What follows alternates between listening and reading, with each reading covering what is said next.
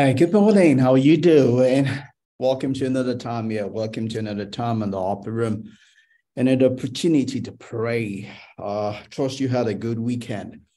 These are fifth week in this 17th round of weeks.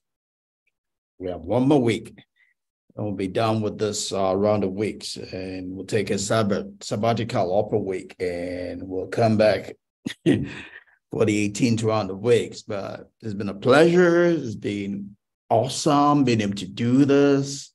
It's been grace.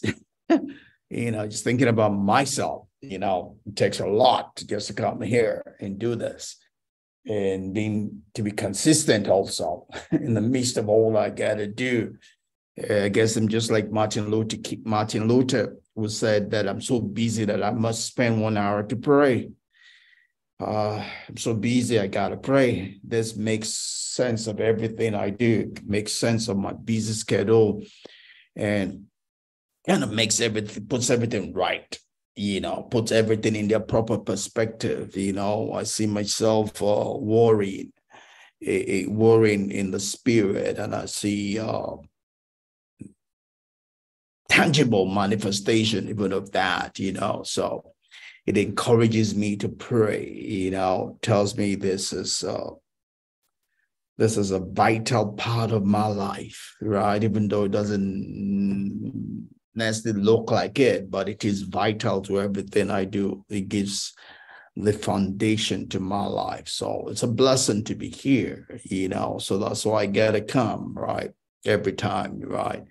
I can't explain that to everybody, it doesn't necessarily work for everybody, we're all different. This is Akin Bodoshe, right? And this works for him. It doesn't have to work for you. If it doesn't work for you, you don't have to be here. It doesn't work for my wife, so my wife is not here, so it is what it is. I enjoy it. And it's helping me fulfill the purpose God has for my life, And we've been doing a study here through the book of Daniel, right? As we lead ourselves into the place of prayer. We've been doing a study through the book of Daniel. We're right now in Daniel chapter 10, verse 14, right? And that's that place where the angel was talking about the reason why he came, right? Daniel had a vision, and the angel had come to explain to him the vision that he had, right? And the vision is about things to happen. There was a prophecy, right, of things to happen, And looking at that, we wanted to just also expound it. So we're looking at prophecies as a whole, and we've done some introduction to it. There's our fourth thing on this, right? Done some introduction. I talked about prayer even at the beginning. Last week, Friday, we spoke about what is prophecy. What is prophecy? We gave that introduction last week, Friday. So I'm just going to continue from where we stopped last week, Friday. We talked about, there is a divine order, right? Those who lost after prophecy are going against the divine order. And when you go against the divine order, there are repercussions to it, right? When we relate with God, we're relating with a spirit, right? And there are also other spirits, right? When you go into the spirit world, it's not just the good spirit. There's also the evil spirit. So anything you venture into the spiritual realm, the metaphysical realm, if you are not well guided, it will work against you. As much as it can work for you, it can also work against you, because it is not neutral. It is an active realm, right? It is an active realm, right? What you do or not do can harm you, right? So when we talk about the spirit realm, we're talking about God. God has his way of engagement. He has his law. He has his principles, ways of doing things. If we go against it, we open ourselves up to demonic spirits. Right. So it's important that when we relate with God, we relate with him according to his word, according to his precepts, according to what he has said about himself. Therefore, that's the only way we can get the benefit of our worship of God, our relationship with God. Amen. Just to continue what we're talking about, last Friday we talked about what is prophecy. We'll try to define what prophecy is. And today we continue on the divine order. Right? There is a divine order. And that divine order is that prophecy is a prerogative of God. It is not our duty to lust or force God or ask God even for a prophecy.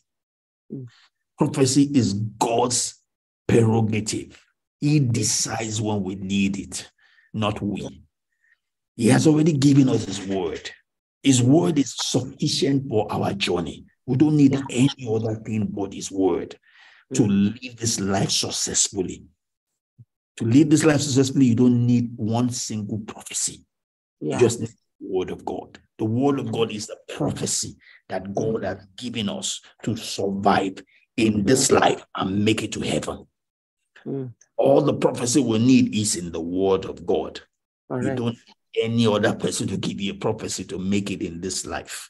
Right? If God decides then that he needs to say one or two things, that is his prerogative. It's not for us to be praying about it. Right? The word we should be praying about is, God, give us understanding of your word. That is what we should pray about, not God give us a prophecy. God give us a prophecy. Only evil people pray for prophecy. The people that don't want to obey God's word are looking for a way to bypass God's word. They are the ones that look for prophecy. Evil people, evil hearts, evil minds are the ones that look for prophecy. Because they feel that the word of God is not sufficient for them.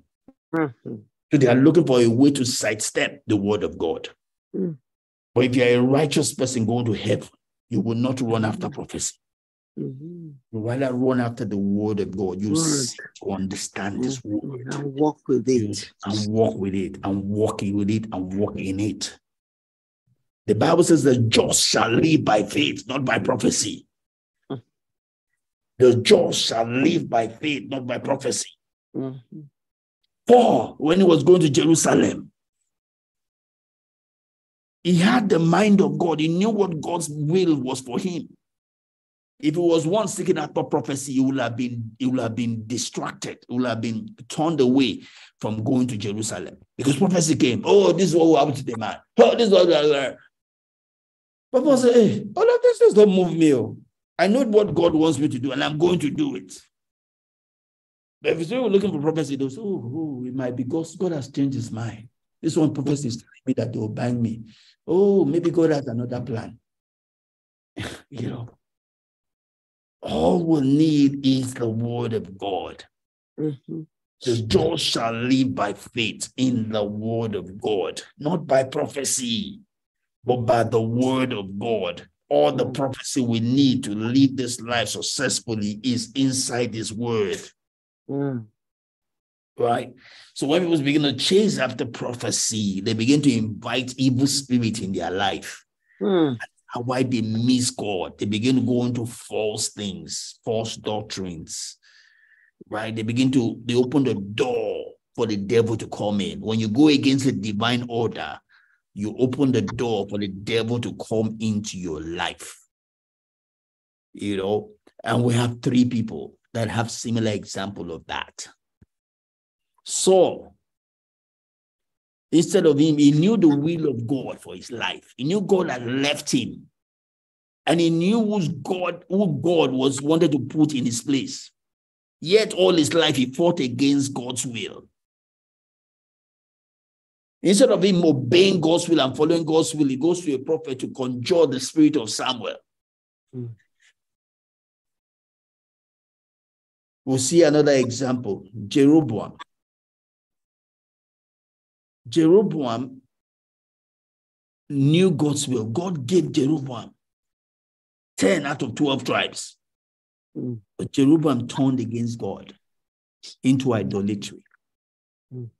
Yet when his son was sick, he was now seeking divine help. He goes to a witch to ask for, or is he a prophet he went to ask about his son? God deceived him. No, he went to the prophet. And God gave him what he was looking for. Why? The last one is Ahab. The Bible talks about even in heaven that God will send deceiving spirits to him.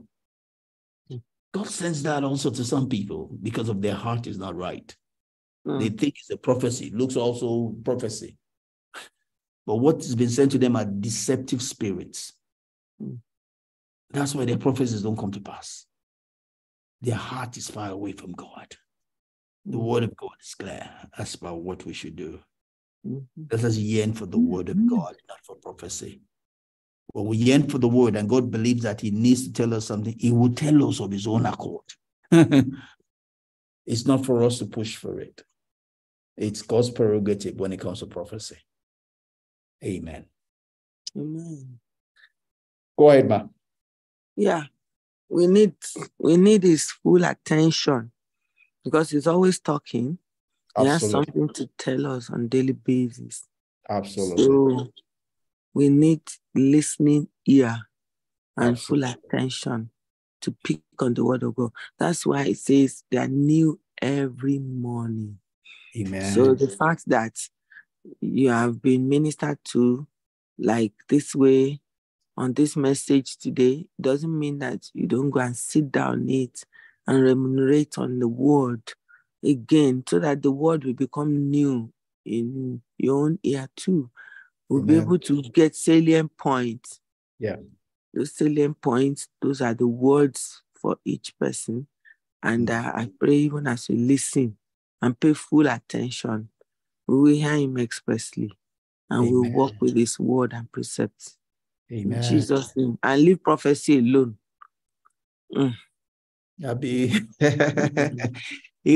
Paul was writing, I was comparing the faith, the righteousness that comes by the law and the righteousness that comes by faith. And he says that in the righteousness that comes by faith, he says the word is near you. The word is near you. The word is near you. That's true. The word is near you. That's a word of prophecy. Right? When we focus on the word of God, we meditate on it, that word will speak. Speaks. That's where faith comes from. When I read the word, I study the word, I meditate on the word, and I live the word, that word will speak. It is a word that will be near you, even in your mouth. It will be in your heart. The Bible says that we should let the word of God dwell in us so richly. It will give us wisdom in all our ways. That's a prophecy, not going to meet one strange person. Oh, what is God saying? What is God saying? Which is different from the word of God. Yes. It's not God. Yes. Those people speaking, they are not God, except you have made them the second God in your life. They have. When you see a prophecy like that, they have. This book, Sikira is here. Sikira, who's Sikira? Who's Sikira? I mean, God cannot speak to you that Sikira what? They've made a mess of it all. It is well. It is well. It is well in Jesus' name. Amen. Amen. Have a great remaining of the day. God bless you. You too. Bless you, ma. See you tomorrow, God willing. Bye. Amen. Bye. Bye. Shalom.